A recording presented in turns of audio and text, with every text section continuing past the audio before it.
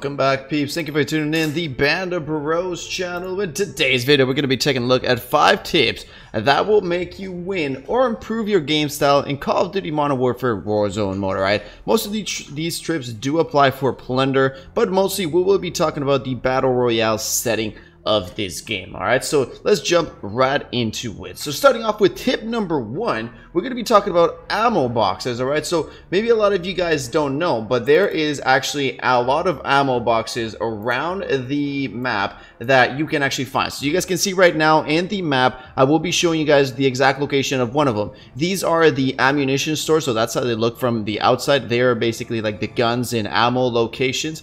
They're a 2-story small building, and they actually provide a pretty good place to cover yourself up. So once you go in there, you are going to be going into the bottom floor, into the little corner, and as you guys can see here, there will be the refill ammo place. So these things actually come from ground war. So a lot of the ground war buildings that you guys see will also be in here, which is a multiplayer mode. As you guys can see, this will not replenish your grenades or your claymores, but it will replenish your ammunition as many times as you want. Next up, we're going to be going into the self-revive. So tip number 2 is going to be self-revive. Not talking about just buying it and using it. Self-revive can actually be used to your advantage without using self-revive. So for example, you get down and your teammate is around you, right? He can get you and you've got self-revive. So what you start doing is you start using your self-revive and the little bar starts healing up. Once your partner is about to heal you or he's pretty close to you, you stop using the self-revive. Once your partner gets to you and he starts healing you, that self-revive bar will be left off where you finish. So for example, if you were about 3/4 self-healing yourself and your partner comes and he starts healing you, he's only going to have 1/4 remaining to heal you. What does this mean? This means that you won't use your self-healing and that your self-revive, and your teammate will be able to pick you up a lot faster. Next up, we're going to go into the zigzag tips and tricks. So always, when you can, try to run in zigzag so you don't get sniped that easy. So here I got my buddy, and I'm going to be in the tower, right, pretending I'm a sniper. He's going to be running into a straight line going towards that building. As you guys can see, if you're running into a straight line, it's pretty easy to snipe you. Even if you jump, it's pretty easy to snipe you.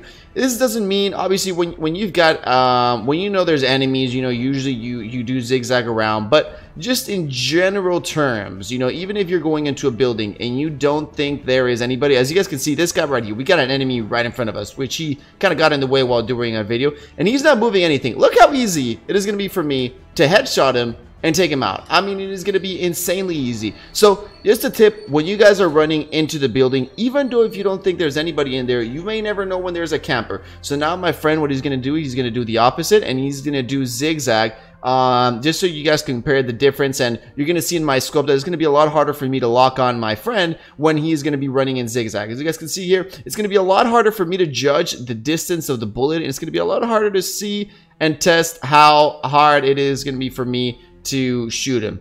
And as you guys can see right there, it's definitely a lot harder, especially if he starts zigzagging there, and I'm gonna miss a lot more shots. So just in general, always try to zigzag instead of running in a straight line. Now let's jump into tip number 5. Try and use a dark skin or a ghillie suit. All right, so this, what I mean by this is you can go into your operator and you can change the way you look, and you can basically make your operator, you can make him into a ghillie suit. You can get the new ones that you get in the DLC pass.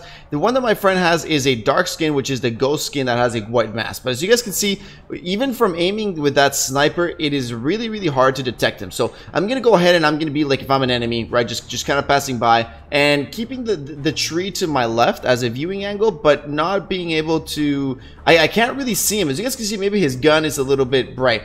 But in terms of everything else, it's going to be a lot harder for me to see him when he's got a dark skin on him. Definitely, obviously, if he doesn't have his name on top of him, right, if he's an enemy, it's definitely going to be a lot harder to see him. Again, what I would recommend you as well is using a weapon skin that is also pretty dark. So when you go and hide in there, it's going to be a lot harder to see. So just in general, remember, always try and use a dark skin to your advantage, just so you can blend into the environment. Now let's jump into tip number 5.